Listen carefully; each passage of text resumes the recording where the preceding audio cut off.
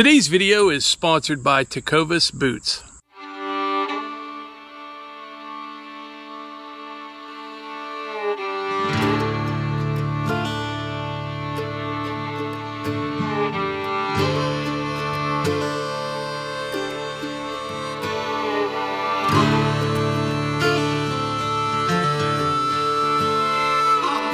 So welcome back to Outdoors with the Morgans. I'm down here at the cabin this morning. This is day 2. I spent the night last night. If I told you I had a great night's sleep, I would be lying. I would. I mean, it was plenty quiet and plenty dark, but I had this cot that just was not comfortable at all.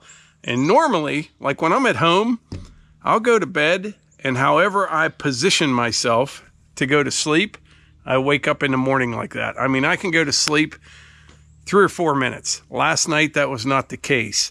It got cold, but I had a good sleeping bag. It got down to about 37 this morning, but I just could not get comfortable on that cot. Normally, I like to lay on my side.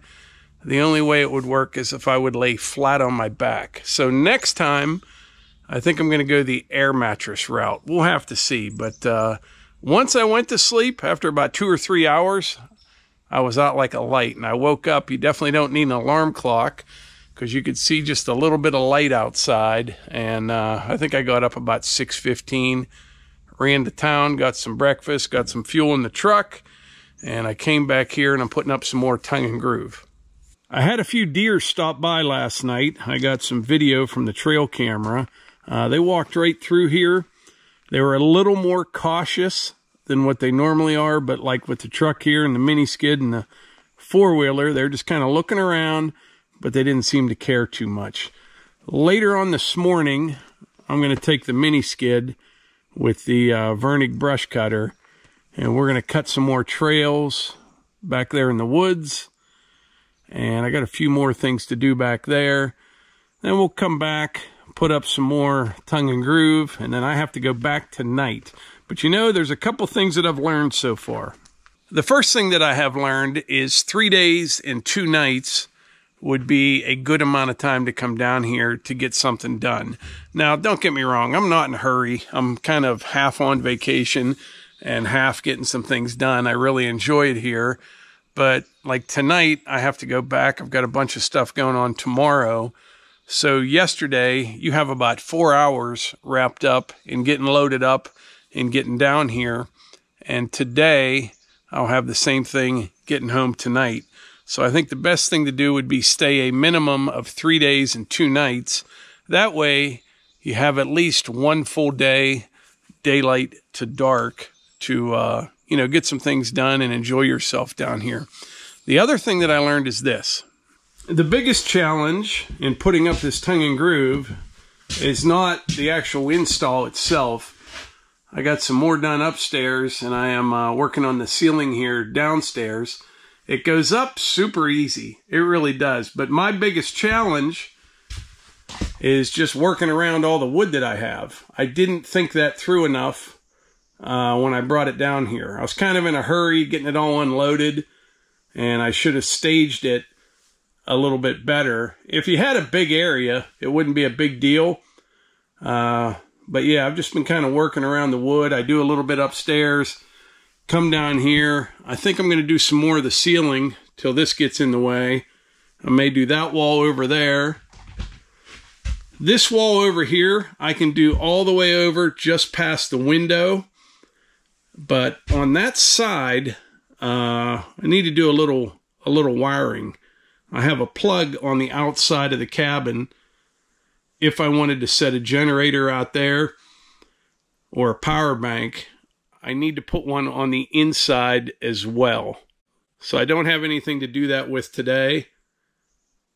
Yeah, because I'd like to just be able to set a power bank there by the steps. That would run the whole cabin. But the panel is right up top of the steps there.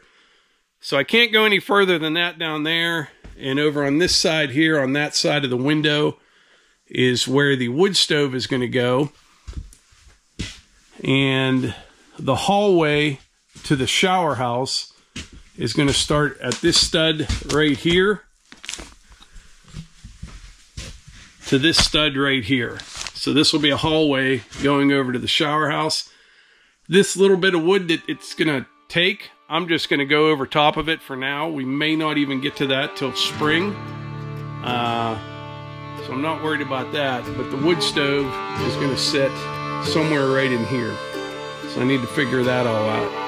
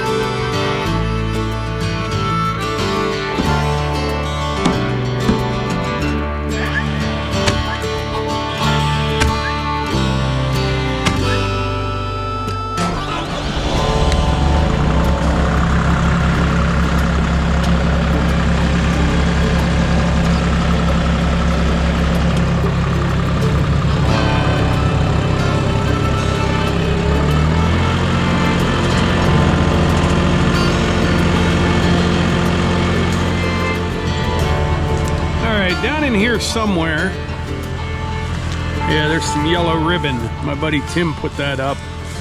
Got a tree stand down in here. I'm gonna mow a path to it and kind of clean up some shooting lanes around it a little bit. It's one thing nice about that mini skid. I can get, you know, just snake right down through here. No problem at all.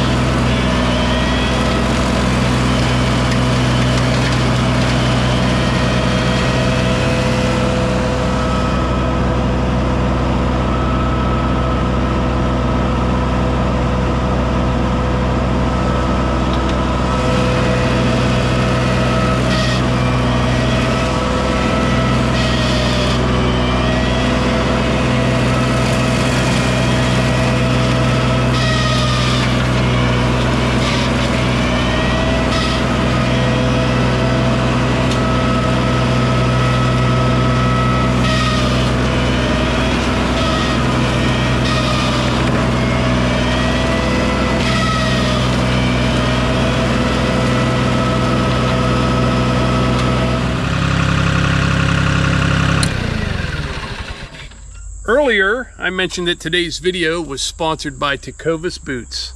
Check these out. They're beautiful. You know, with every pair of Tecovas boots, you can expect premium quality and timeless Western style. These are handmade boots, and they do so with over 200 individual steps using premium bovine and exotic leathers. And I can tell you these boots are comfortable on day one. Tecovas is known for using broken-in leathers, so you don't have to worry about a break-in period or uncomfortable boots. If you ever have a chance to visit one of their stores, you can enjoy complimentary drinks, get a free boot shine, and get the perfect fit from one of their expert staff members. Tecovas also offers complimentary branding and leather stamping if you want to personalize your boots or fine leather goods. Bottom line is this: I love my Tecovas boots, and boy, I wish you could smell that. And if you don't believe me, look at some of the comments from the last video that I showed these Tecovas boots. There are tons of people that like them just as much as I do. Click on my link in the description or scan the QR code on screen to get your new favorite pair of boots today. All right, I got down here to that tree stand. I'm not gonna mow all this, I don't wanna do that. But I'm gonna just mow a couple little trails in here, a couple little shooting lanes. But this is where you transition from the red pine up there. That's normally what you see when I'm down here at the cabin. But then down here is all the white pine. And I mean, it stays dark in there. If you want sunlight, you almost got to carry it in there because it stays dark. But this is a great spot. I hunted out of this stand a little bit last year, saw tons of deer, and it's just nice to come down here and just see what you see. I think I've mentioned this before, but this property was all farm field, probably in the 40s. And then they planted all that white pine and they planted the red pine.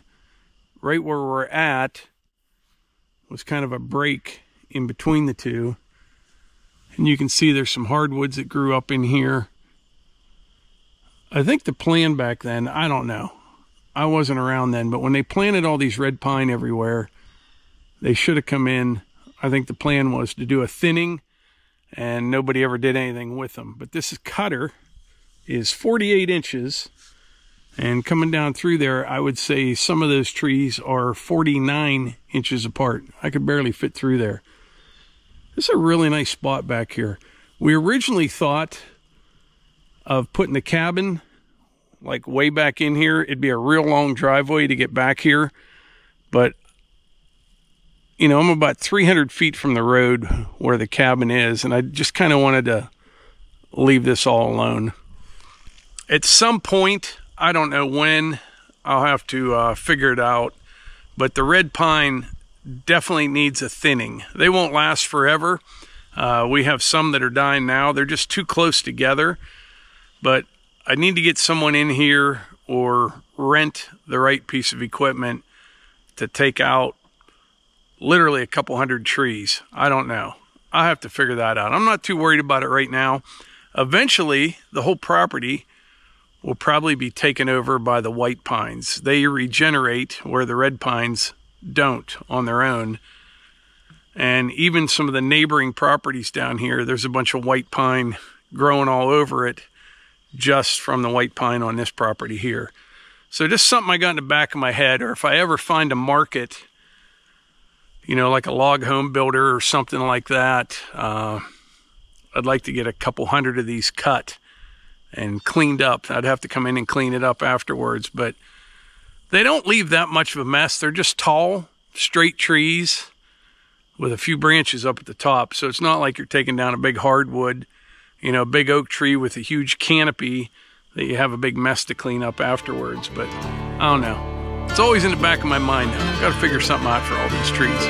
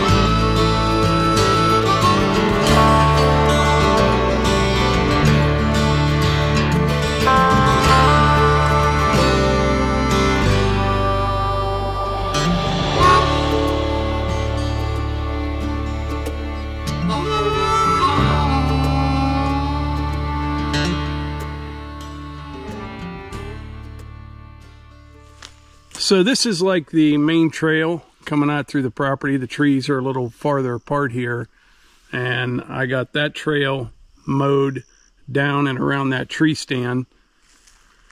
And I got another one up there about 100 yards. I'm trying to pick a good spot here.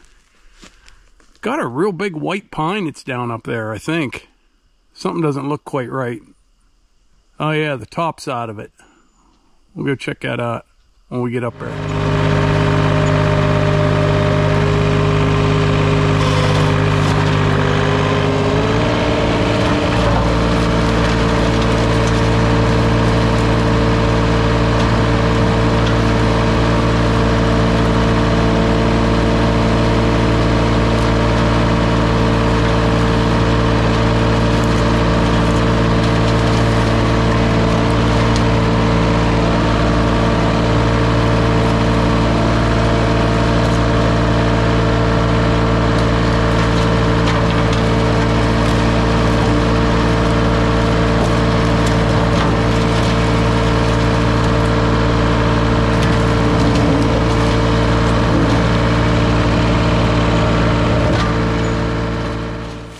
All right, somewhere up here, I saw it once, I can't find it again.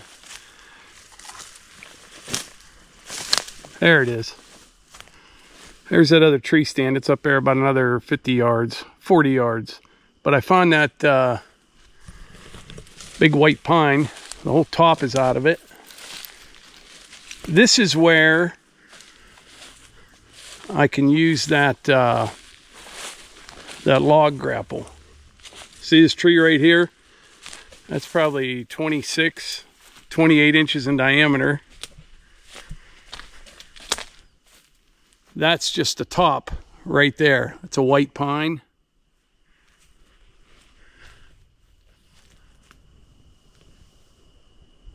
You can see it broke off, but I mean, there's two 12-foot logs right there. I could easily drop this tree and pull it right out with that mini skid and that log grapple. No trouble at all. Can snake right in here with it. Can you imagine being back in here when that hit the ground? We did have some pretty strong windstorms. I'm guessing that's what did it. But yeah, I'll have to get this one out of here this fall. There's a lot of lumber in that tree right there. A lot. At least two 12-footers and an 8.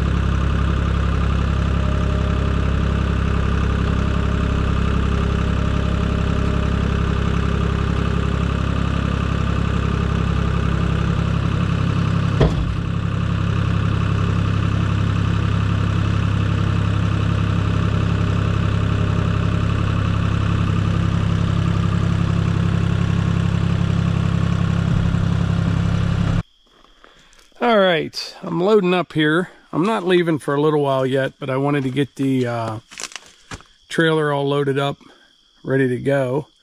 Because when I'm done, I'll have to gather up all my tools in the cabin, and it takes a while. You know what I mean? By the time you load everything up, probably got at least an hour wrapped up in just that. So every time I'm down here at the cabin and I do a video about it, there's always comments from people thinking that we are in Virginia. We are not. We are in West Virginia. There's a big difference. I prefer West Virginia. Nothing wrong with Virginia, but I just like this state. I used to work down here years ago in different areas on some big road jobs. I worked at some power plants, and I always thought it was pretty country, and things are pretty spread out down here. There's not a lot of people crammed into a small area. And, you know, it got me thinking. I was thinking about this last night when I was in my cot and I couldn't sleep. At home, you know, where we live, we're one of the last holdouts up there. And there's housing plans all over the place. And if you go on those, I've talked about this before, like those community Facebook pages, all everybody does is complain about everything. And they just seem angry and not happy with where they live. I like where we live. I do prefer coming down here, though. I do. There's nothing wrong with where we live, and we have a nice piece of property and all that, but I prefer West Virginia. And I'm surprised, shouldn't even say this, but I'm surprised more people haven't figured it out. You know, up home, there's some really nice houses. I mean, an average home, like a new home that's built up by where we live, is probably $700,000, maybe $800,000, you know, for a nice place. And there's people that spend, you know, $100,000 on a kitchen. And people always ask about this property and how much it costs and everything. It's just under 40 acres here. And so far, all in, I mean, everything, buying the property, the cabin, everything that I've spent down here so far, equipment rentals, all the stone for the driveway, I'm probably all in for about $230,000 so far. So let's say that ends up being $240 for 40 acres in this nice cabin. And like I said, I can't believe more people haven't figured it out. Up our way, you know, there's a 5-acre lot for sale down the road from us for $170,000 or $170,000. And if you have to live close to where you work, I get it. But a lot of these people, you know, they live in these really nice houses, but they all seem to just want to get out and go somewhere else. I was talking to someone the other day about the whole pickleball craze. Up home, all the new plans, that's their selling point, is that they have pickleball courts. And it seems like it would be fun. I don't know. I was always big into table tennis. It's just a much larger version. But we were talking about it and couldn't understand the attraction. These people go crazy over it. And I said, it's like this. All these people build these nice big houses, but they're jammed in a housing plan. And, you know, you can go sit on your back patio, but you're looking at the guy sitting on his back patio in your backyard. And there's someone over to your right, someone over to your left. And I think people just want to get out and do something. And I think the pickleball thing's probably a good thing for them. But the money that they spend up there and what they could have somewhere else is mind-blowing. It is. This piece of property at home, 40 acres, it's $1 million, easy, just for the property. Yeah. And like I said, I'm all in, probably for 240 when it's all said and done is what I'll have in this whole thing. And property taxes aren't bad down here at all compared to at home. So it's one of the many reasons I love West Virginia. And that's just part of it. You know, you just feel, I do anyway, I just feel more free down here. You can kind of do what you want. Nobody bothers you. And that's what I like. But anyway, I think that's about it for today's video. I've been rambling on long enough. I appreciate y'all being here, and I will catch you on the next one.